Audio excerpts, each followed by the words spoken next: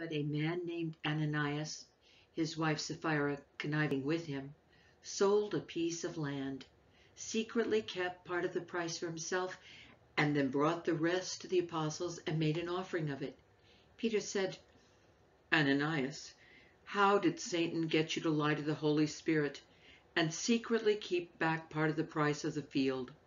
Before you sold it, it was all yours, and after you sold it, the money was yours to do with as you wished. So what got you to pull a trick like this? You didn't lie to men, but to God." Ananias, when he heard these words, fell down dead. That put the fear of God into everyone who heard it. The younger men went right to work and wrapped him up, then carried him out and buried him. Not more than 3 hours later, his wife, knowing nothing of what had happened, came in. Peter said, "Tell me, were you given this price for your field?" "Yes," she said, "that price." Peter responded, "What's going on here that you connive to conspire against the spirit of the master? The men who buried your husband are at the door, and you're next." No sooner were the words out of his mouth than she also fell down dead. When the young men returned, they found her body. They carried her out and buried her beside her husband. By this time, the whole church, in fact, everybody who heard of these things, had a healthy respect for God. They knew God was not to be trifled with.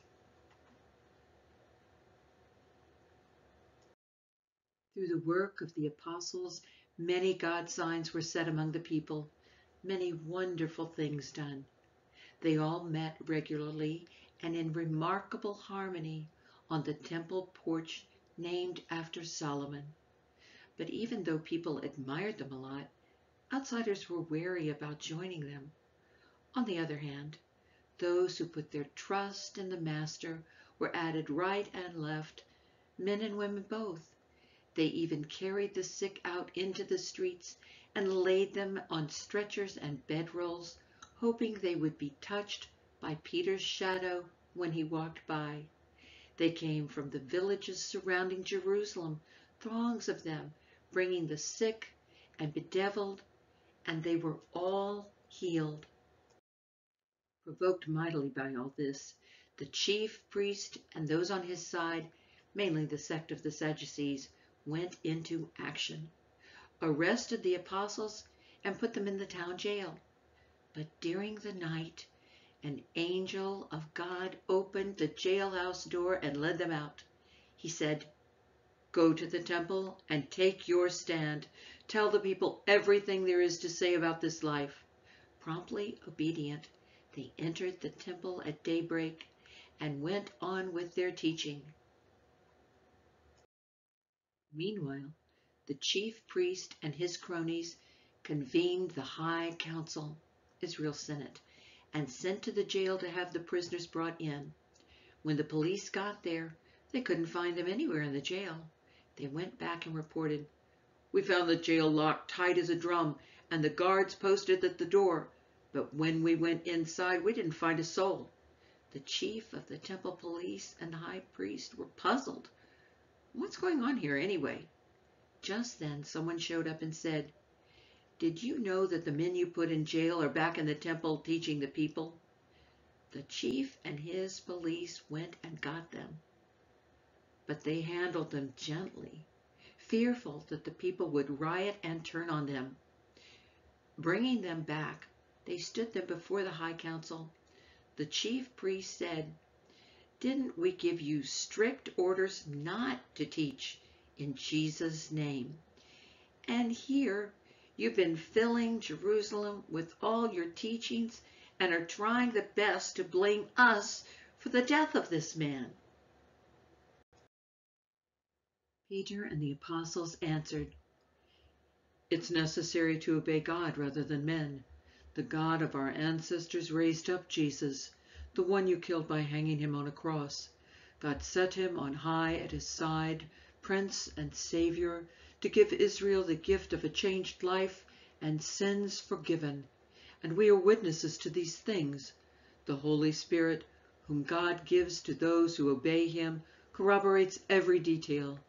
When they heard that, they were furious and wanted to kill them on the spot. But one of the council members stood up, a Pharisee by the name of Gamaliel, a teacher of God's law who was honored by everyone. He ordered the men taken out of the room for a short time, then said, "Fellow Israelites, be careful what you do to these men. Not long ago, Theudas made something of a splash, claiming to be somebody, and got about 400 men to join him. He was killed, his followers dispersed, and nothing came of it. A little later, at the time of the census, Judas the Galilean appeared and acquired a following. He also fizzled out, and the people following him were scattered to the four winds. So I'm telling you, hands off these men, let them alone. If this program or this work is merely human, it will fall apart.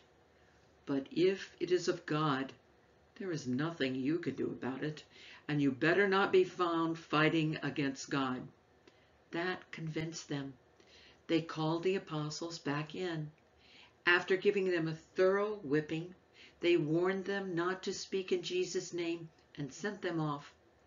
The apostles went out to the high council, overjoyed because they'd been given the honor of being dishonored on account of the name. Every day they were in the temple and homes, teaching and preaching Jesus Christ, not letting up for 1 minute.